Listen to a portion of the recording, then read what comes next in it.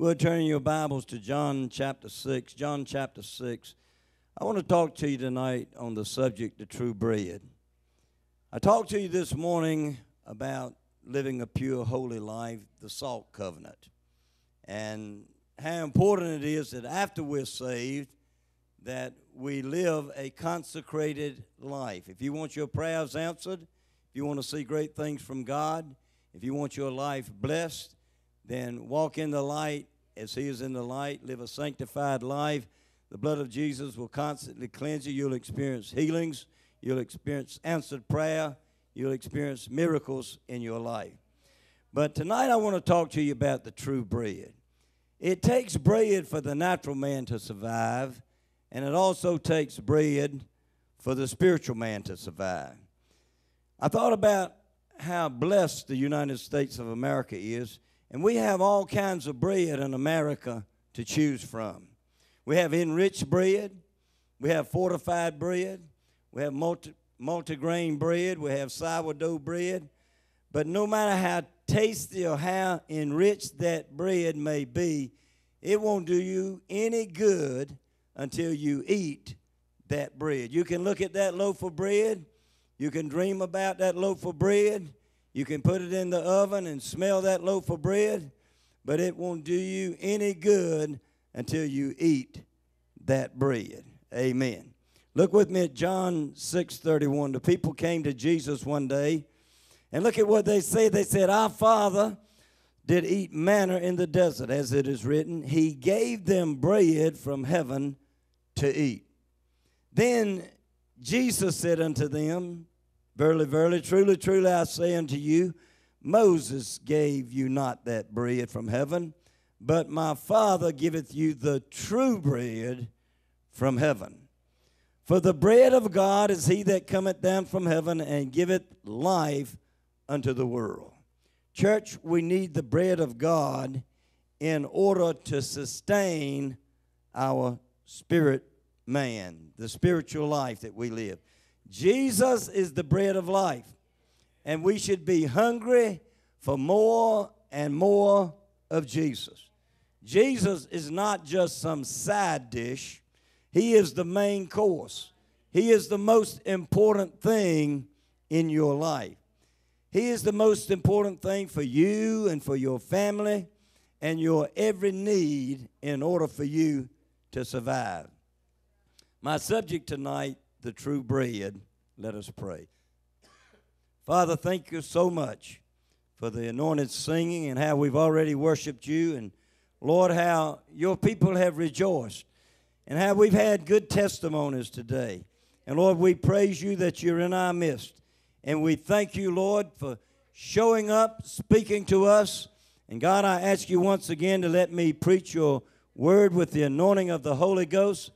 Let my tongue be like the writer's pen, Lord.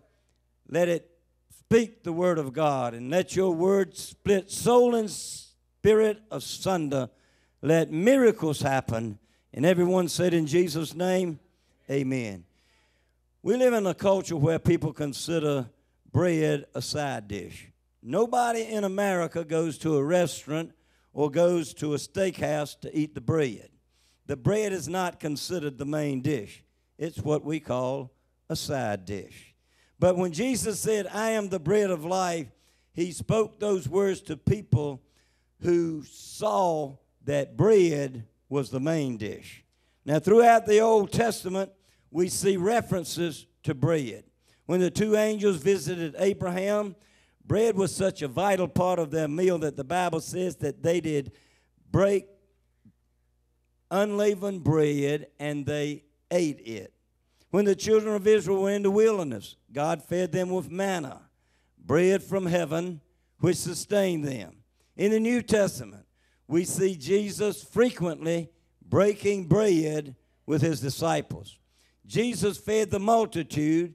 He used 5 loaves and 2 fishes, so the bread was the main thing. The last meal that the Lord Jesus shared with his disciples, the bread was the main dish. To them, this was not a communion meal. It was supper. And the only thing on the menu to eat was bread because bread was the main thing. In the book of Acts, the early church, they went house to house breaking bread together because bread was the main course. So in that culture, Jesus' words, I am the bread of life, I am the true bread, that statement carried a profound impact upon those people. What he was saying is, I am the most important thing in your life. I'm preaching this and I'm thinking about Matthew 6:33, where Jesus said, seek ye first the kingdom of God and his righteousness, and all the stuff that you will ever need, it will be added unto you. Hallelujah.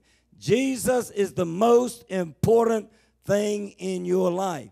Jesus said, I am the source of life to you and your family. Jesus said, I'm not just some side dish in your life. Church, we should have a desperate hunger for more and more of Jesus. Just like the manna was sent to sustain the children of Israel in the wilderness, Jesus is the bread of life for us today. He's the Word that was made flesh. This is the Word that I hold in my hand. This is the Word that I preach. It all goes back to Him who is able to do exceeding abundantly above, I love that, above all you could ever ask or think, according to the power that's working in you. Have you been eating the bread lately? A woman came to Jesus one day, and she had a daughter that was sick, and she was possessed of a devil. She was a Syrophoenician woman. She didn't even have covenant. And she said, Lord, heal my daughter that's grievously vexed of the devil. He said, you're asking for the children's bread. He said, true, Lord, but even the dogs get to eat the crumbs that fall from the master's table.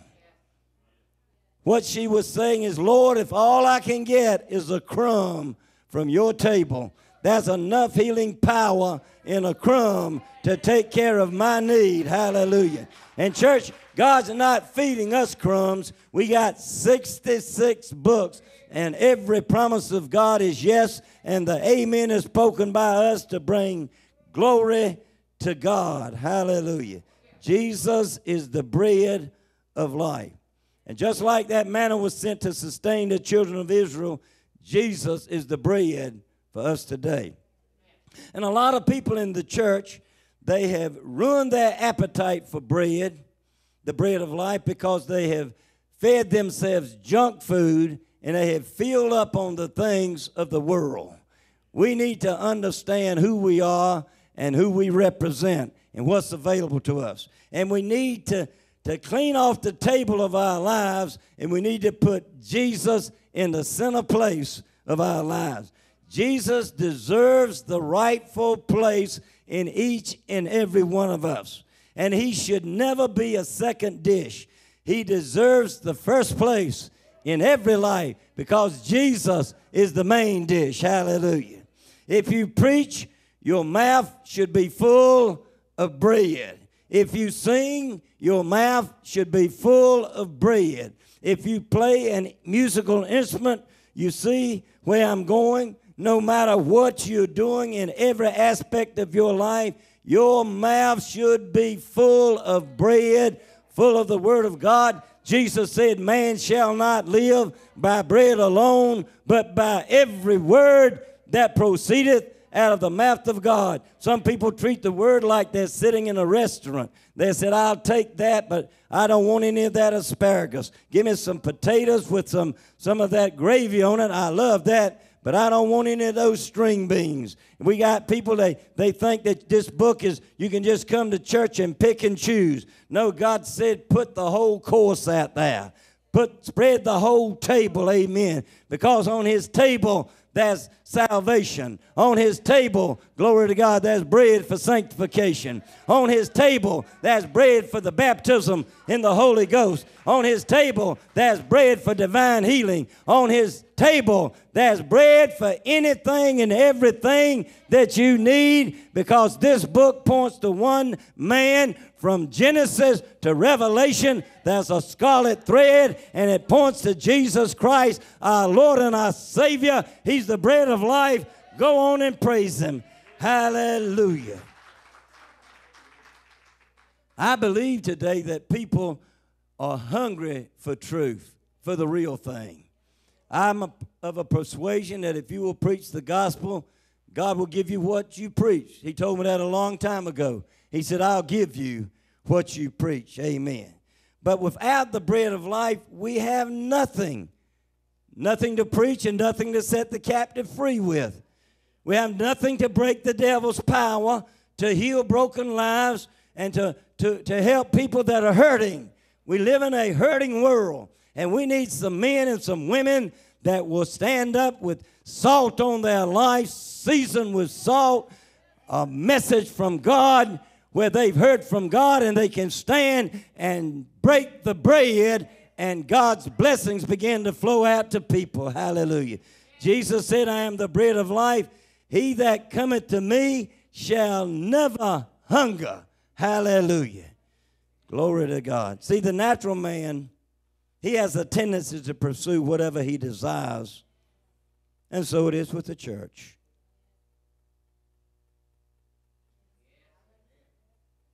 If we're not careful, we'll become carnal. The church always moves toward its hunger.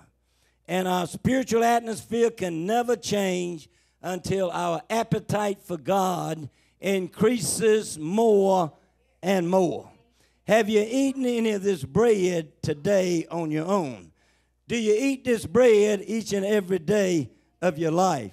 We have Bible reading guides, and I hope tomorrow and part of the next day to get alone with God and catch up a little bit. Amen. I don't get behind very often, but sometimes I'm so busy doing things. I read my Bible through every year. I want to eat the bread.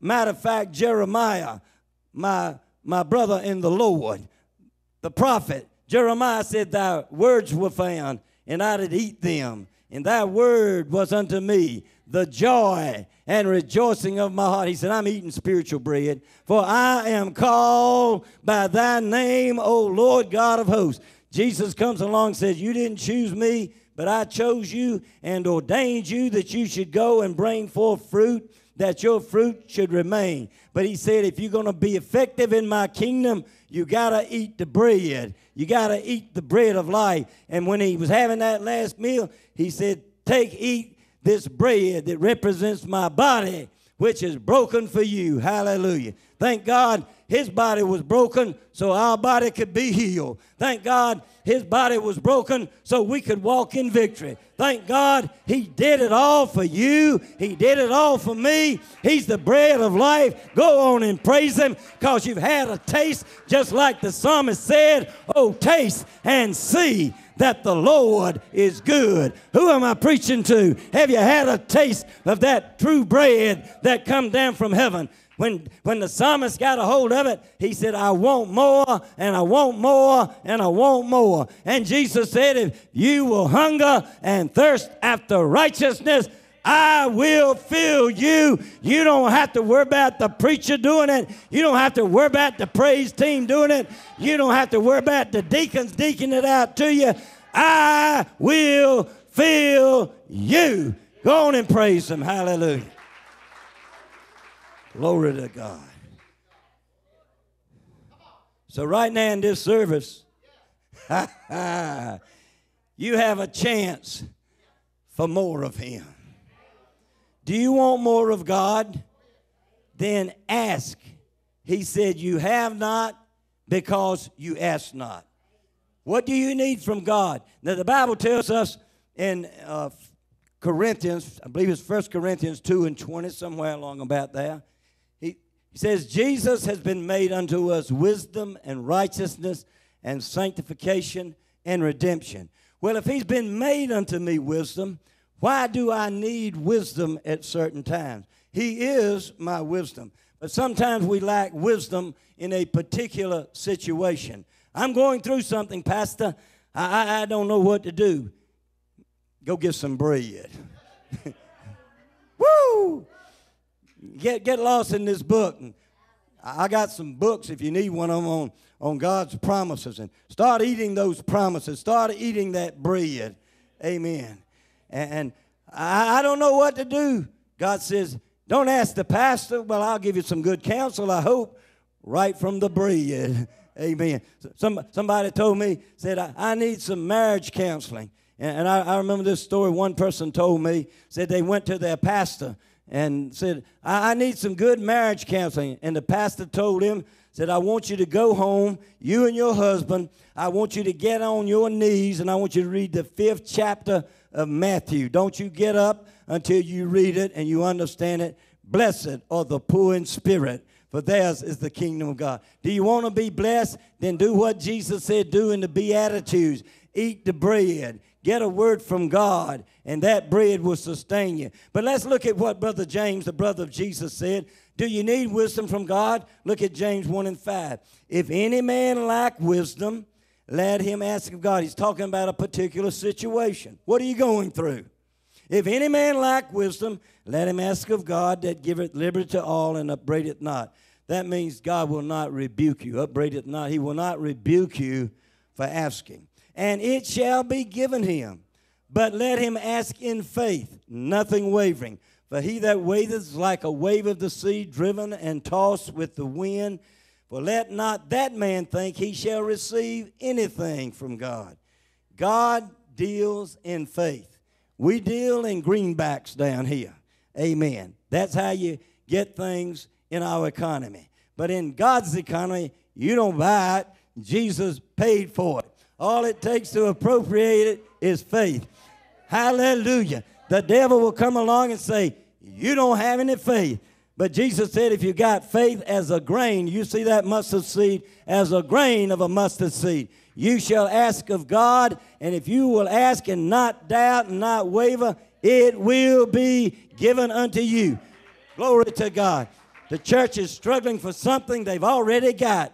Jesus is our wisdom, he's our righteousness, he's our sanctification, and he's our faith. Paul said, I live by the faith of the Son of God who loved me and gave himself for me. When the devil tells me you don't have enough faith for it, I just tell him I had enough faith to get out of your clutches. And if I'll keep pressing on, if I'll just keep going toward the mark of the high calling of God in Christ Jesus, pretty soon I'll be standing in my tomorrow. I'll be standing there in victory. I'll be standing there in the Lord Jesus Christ because he always causes me to triumph. I can't go under for going over. I can't go down for going up. He lifted me. Love lifted me. One day I got a lift, amen. It wasn't a facelift, it was a faith lift. And I placed my faith in the Lord Jesus Christ. He reached way down in the miry clay, and he lifted me up, and he set my feet on a solid rock. You think that ever-ready battery's got energy? Glory to God, I've got the Holy Ghost, and he just keeps me going and going and going and going and going. Hallelujah. There's life in bread. Eat the bread of life. His name is Jesus. Hallelujah to the Lamb. Hallelujah. Whatever you need, ask of God. And the only condition that has to be in order is that you got to have faith when you ask. This is the order. Let him ask in faith, nothing wavering. If you want divine order in your life, if you want wisdom, you have to come to God and you have to believe. Amen. That's God's divine order. And if you will believe, Jesus told a group one day, he said, if you will believe, you shall see the glory of God. God gives liberally, church. He never withholds anything from a heart that is hungry for more of him. Oh, sometimes we want more of the stuff. I quit seeking stuff a long time ago. I found out all I had to do was seek him. I found out that God can get me anywhere he wants me. I mean, if he wants me in any position, I don't have to fight to get there. All I have to do is hear his voice and walk right through the door. He is the door. Amen. Let me preach a little while. R.W. Shambach, he had a saying. He said, you don't have any problems, keep shouting, keep rejoicing, keep looking up. Remember, you don't have any problems. All you need is faith in Jesus. And he told a story. I heard him one day tell a story of where he got that from. And I've told this before. I love to tell it. Some of you haven't heard it. He said there was a man, he was rich. He was filthy rich. He was very wealthy. And he got sick, and he ended up in the hospital. He lost his wealth. He lost his health. He lost his wife. He lost everything. And he's in the hospital, and he's dying. And a priest comes in there dressed in black, smoking a cigar. He come in there and read him his last rites. I was on cigarettes this morning. I'm on cigars tonight. I told you, you got to have some salt on the sacrifice. Amen. I talked to, I don't think Brother Kyle would mind me telling this at all. I talked to Brother Kyle Ellis this afternoon. He said, Pastor, when I came here, he said, I'm still smoking my cigarettes. He said, but after about a week of, I was talking to him about this sermon, some of it, about this bread. He said, after about a week of hearing all those scriptures and being in this place with all this godliness, he said, I tried to smoke one of them. I couldn't stand the taste of it. Amen. He said, I laid them down. Amen. He said, I knew it was wrong all the time. He said, something just kept talking to me. He said, but the Lord delivered me. Let me get back to my man.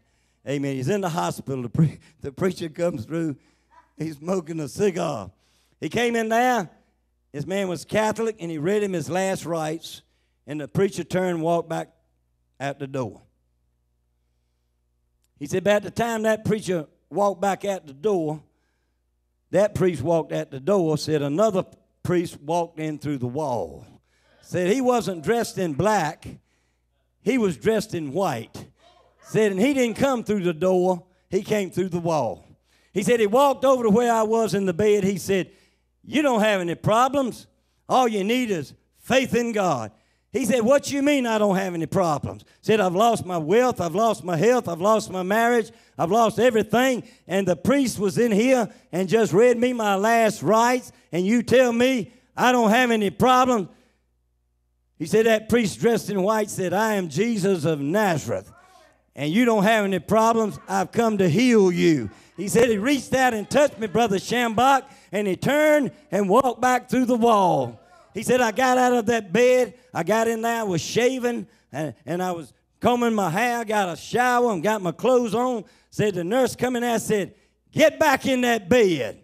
Don't you know the priest was in here and just read you your last rites? He said, that's all right, lady. Said the time he walked out, that priest walked out, was dressed in black. Said another priest dressed in that was dressed in white, and he read me my first rites all over again, and I'm getting out of this place. Hallelujah. Go on, praise him. He said, Brother Shambach said, why didn't he come through the door like that priest dressed in black? Brother Shambach said, he doesn't need to come through the door because he is the door. Hallelujah. Glory to God. He's the door. He's the living water. He's the resurrection and the life. And he's the bread that came down from heaven. Amen. A lot of people are satisfied, with just regular salvation. And there are others that are satisfied. They want the sanctified life. And then there are people that want to go on to the baptism of the Holy Ghost. But the only thing I'm satisfied with in my Christian walk is the fact I've never been satisfied. There's more. There's more bread. I love to break the pages of this book. Jensen Franklin, he was sick as a young young boy, grew up in my hometown, and he had, his face was so disfigured as a teenager with acne and all. He went in his room. He didn't even want to go out. And he took scriptures. He took the bread, and he put it all around the room. He said, I read them, and I read them, I read them, and I read them, the healing scriptures. He said, then I took one of them off the wall, I chewed it up, and I ate it. Hallelujah. God healed him. Why? Because he was eating the bread of life. Amen. Jesus is the main course. He's the main thing. He is the bread of life. Amen. He should be the main thing at church, and he should be the main thing in our homes. He should be the main thing when I go to bed. He should be the main thing when I wake up. He's the main thing. And I always wake up singing a song. The psalmist said he put a new song in my heart. Amen. Do you have a song? I tell you what, if the devil can't take your joy, if he can't take your song, he can't keep your goods. Amen. Just keep rejoicing. Just keep shouting. Just keep eating the bread of life. His name is Jesus. Amen. I'm a man that loves to praise God. Most of y'all know that. And there are sometimes, you know, that we have heartfelt praise. But there are times we sing and shout and we praise God, and that's just not the way we feel. Amen. There are times, however, when we come and the order of the service goes and we just get a mini rapture, and the song is hot and the praise is hot and we're just worshiping God. They're called the refreshings of the Spirit. I love that. But make no mistake about it, that will not sustain you in your Christian walk. It was never intended to. You will grow spiritually weak and anemic if you think that church is a shout, a song, and a praise. You will never know the Master until you spend some time in His Word, alone with Him, in the secret place of your prayer closet. There is no prayer, no substitute for prayer and study of God's Word. Amen. I love to praise Him. I hear some people say, we've had 3 services in our church, and the preacher didn't get to preach. I'll tell you what's going on there. They got a whole lot more flesh than they got word going on. Amen. We need the bread. We need the Word of God. If the Holy Ghost breaks out in here and I don't get to preach, I promise you, I'm going to give you about 10 or 15 minutes. I'm going to give you something. Amen. I'm going to give you some bread. I'm going to give you the Word to sustain you. When you hit the storms tomorrow, thank God for the shout. Thank God for the praise. I'm a praiser. I love to praise Him. Hallelujah. But I tell you what, when I get out there tomorrow where the rubber meets the road, I'm going to need some bread. I'm going to need the Word of God that will sustain me through the storms of life. Hallelujah. His name is Jesus. He's the bread that came down from heaven. Go on and praise Him. Hallelujah. So let me just show you what the secret of the early church was. It was not their music program. It was not their worship. No, they were not the major things. I'll show it to you. Look at Acts 6 and 4. The apostle said, but we will give ourselves continually to prayer. And what? And to ministry of the Word. When I was first saved, God woke me up. I'm brand new. He said, in the beginning was the Word. The Word was with God. The Word was God. I couldn't even go back to sleep. I tried and I tried for about 45 minutes. Finally, I got up. I'm brand new, man. I'm a brand new Christian. And I went to Genesis. I went to the beginning. He said, in the beginning was the Word. So I went to the beginning. I did. I went all the way through this Bible. And I couldn't find it. But I knew it was God. I said, God, I know you're talking to me. I know that's in the Bible somewhere. Where is it, Lord? And the same voice spoke to me. He said, turn to the book of John. Put John 1, verse 1 up there. In the beginning was the Word. He said, turn to the book of John. I thought I had to go all the way through the book of John. In the beginning was the Word. The Word was with God. The Word was God. Goes on to say the same was in the beginning with God, and all things were made by Him. Without Him was not anything made that was made. Verse 14 said, and the Word was made flesh and dwelt among us, and we beheld His glory, the glory of the only begotten of the Father, full of grace and truth. I said, God, I was taught that in Sunday school. What does that mean to me? I know Jesus is the Word. God spoke to me just like I'm talking to you. Take it as a word from God. Learn my Word. And from that moment to this, I've been memorizing it. I've been hiding it in my heart. The psalmist did, thy word have I hid in my heart that I might not sin against thee. The early church, the apostles, look at Acts 6 and 4. Said, but we will give ourselves continually to prayer and to ministry of the word. Faith grows by reading the word. Faith grows by meditating upon God's word. And most of all, faith thrives in an atmosphere of prayer. Prayer, prayer, prayer.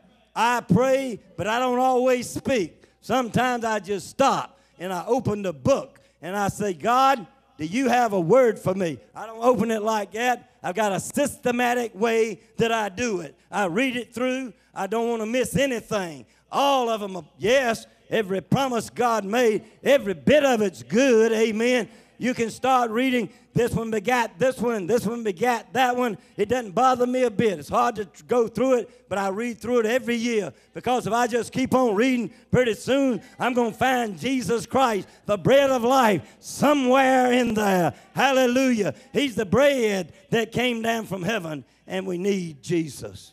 Prayer has to do with the whole man, and God must have us in our entirety if we're to have God in His entirety. Man, this thing's sort of running along with this morning.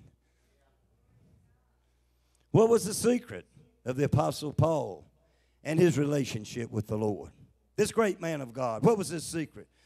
Paul was a man of position. He was an educated man. But listen to him after his encounter with Jesus Christ. Philippians 3 and 8. Yea, doubtless, and I count all things but loss for the excellency of the knowledge of Jesus Christ my Lord, for whom I have suffered the loss of all things, and do count them as dung, rubbish, that I may win Christ. Notice that phrase, that I may win Christ. The Lord had already revealed Himself to Paul. He called him to be an apostle to the Gentiles. Paul had been caught up into the third heaven. He had been shown such revelation. He said it's not lawful for a man to even talk about such things. Even with all of that, Paul felt compelled to win Christ's heart, amen, and Christ's affections. I heard one of the camp meeting speakers, and I think I shared it earlier. He said, he was quoting the scriptures to the Lord. Says that we may, it's in John chapter 17, it's the Lord's intercessory prayer, that we may be one, that they may be one, Father, even as we are one. I in thou, and thou in me, that they may be one in us, and that the world may know that thou hast loved them, woo, as thou hast loved me.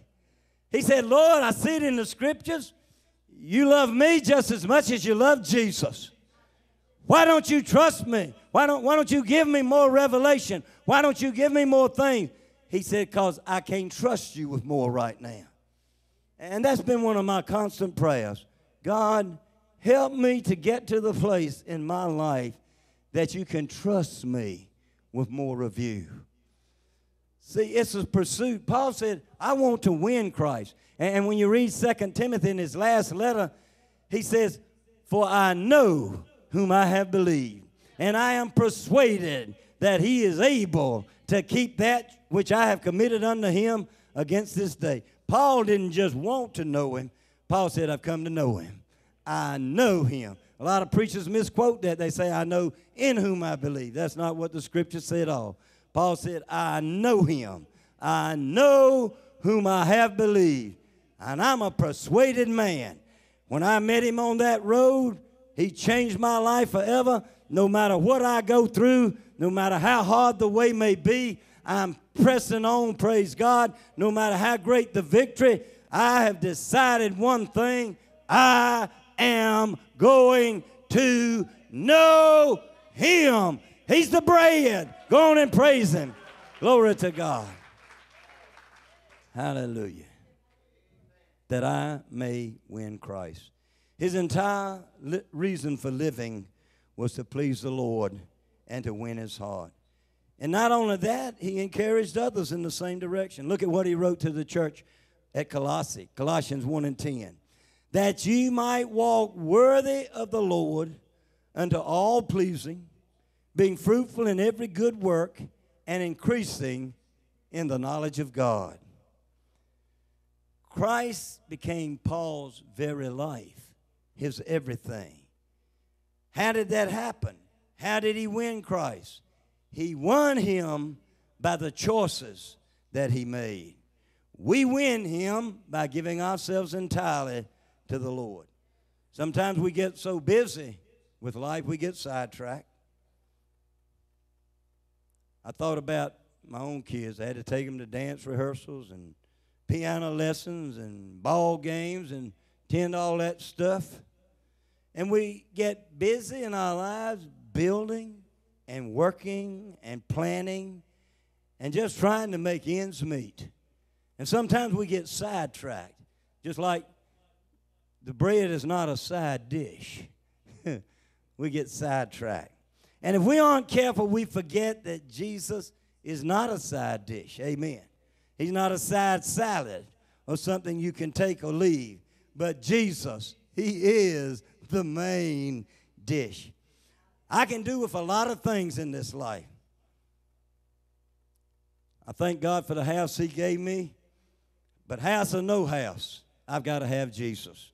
I thank God for the privilege to preach and the jobs He's given me in my lifetime. But job or no job, I've got to have Jesus. I love my wife, and she's a gift from God, but wife or no wife, I've got to have Jesus. Thank God for ministry. I love to minister, but ministry or no ministry, I've got to have Jesus. Hallelujah. Sometimes we're trying to get that education or that degree or build that business. And all those things are great, and they're all important somewhere in the scheme of life. But they're not the main thing, because Jesus is the main thing. And Jesus is the main dish. And don't ever treat Him like some side dish either. And I can live without a lot of things in this world, but I cannot live without Jesus. He is the breath I breathe. He is the song I sing. He is the all in all. Hallelujah. He said, I'll build my church, and the gates of hell shall not prevail against it. Get in the church. Get in a good Bible-preaching church. Eat the bread of life. Glory to God. And God will not only build His church, He'll build your life. He'll build your home. He'll give you life, and that more abundantly. Go on and praise Him. Hallelujah. Amen. Are you hungry for more of Jesus? We all have to answer this question for ourselves. If you are, then spend more time with Him. Jesus spent hours praying and talking to the Father. He taught people to pray to the Father. Our Father, which art in heaven. He taught them to praise Him. Hallowed be Thy name. He taught them to submit their will to His will. Thy kingdom come. Thy will be done. Amen. He told the woman at Jacob's well to worship God in spirit and in truth. He prayed at Lazarus' tomb. Father, I thank You that You have heard me. And all through the gospel, we see the Lord's complete devotion and obedience to the Father. Jesus was so completely devoted to pleasing His Father that He prays, standing in the shadow of the cross, Father, if it be possible, let this cup pass from me. Nevertheless, not my will, but Thy will be done. But here's the part that really impacted my heart. When Philip said, Lord, show us the Father. Look at what Jesus said, John 14:9. Jesus said unto him, have I been so long with you, and yet hast thou not known me, Philip? He that has seen me has seen the Father. And thou sayest, show us the Father. Amen. He had been with Philip all the time after he chose him. Yet Philip did not know him. He was with the very bread of life. How many times have you listened to a sermon and you've been with Jesus, yet you've not gone home and picked up this book and read its pages? Jesus said, Philip, if you've seen me, you've seen the Father. Philip, if you have seen me, you've seen all that God is and all that God has. Philip, if you have seen me, you have seen the very glory of God. Hallelujah. And if you and I want a right relationship with the Father, we're going to have a greater hunger for more and more of Jesus. Jesus said, if you've seen me, you've seen the Father. And if you want to know the Father intimately, you must know the Son intimately. And you cannot know the Son unless you eat the bread, the true bread. Is Jesus the love of your life? Is your love for him growing each and every day? Do you long for more and more of his presence? Do you seek to please him? Are you full of the bread of life? Or are you too full of other things? Jesus, this is what I want you to get, is the main course in your life. He's not just some side dish. The Bible says, let a man examine his own heart. I can't examine yours, and you can't examine mine. Thank God I'm not here to examine anybody's heart. I'm here to preach the Word of God and to break the bread and preach the unsearchable riches of Christ. And I pray in Jesus' mighty name that he will give us all, myself included, a greater hunger for him. Yes.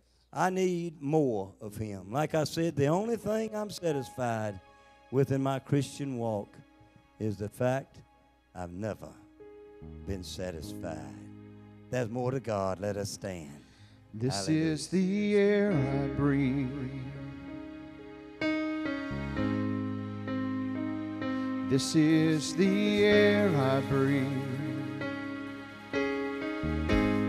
Your holy presence living in me.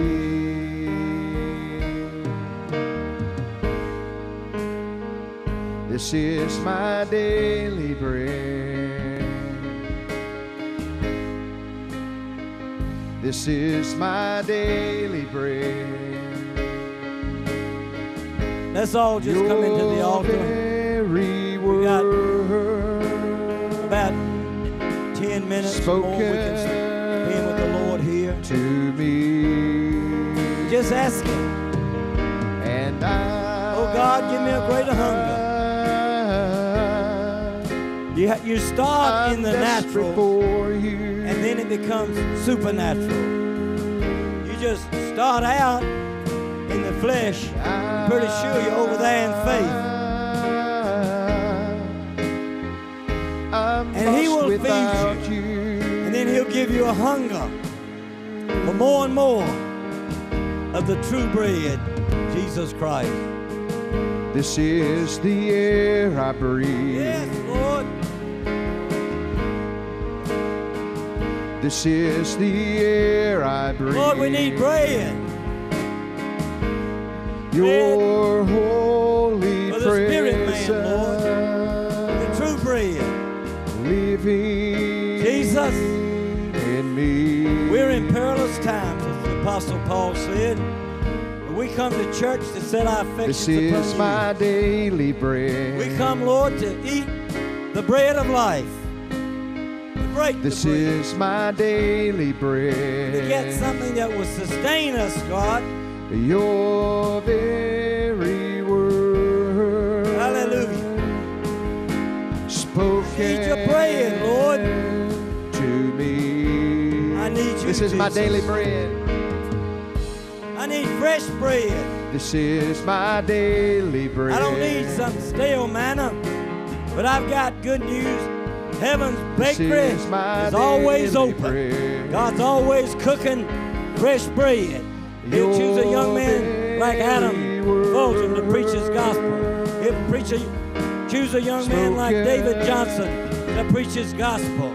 We're raising up preachers in this place. God's getting ready to move.